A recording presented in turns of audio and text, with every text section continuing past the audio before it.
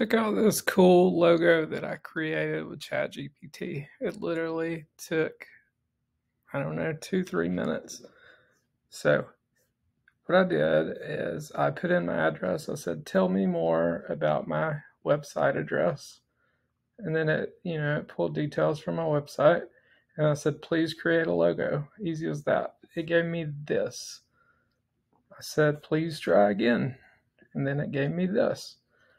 So basically, I took this into Canva, and then I took the background images out, or like I took the background color out.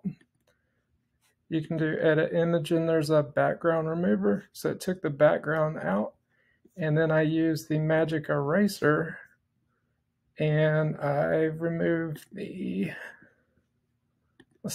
removed all this other stuff that was gobbledygook. And then I just resized it and saved it out. So that is pretty cool, right?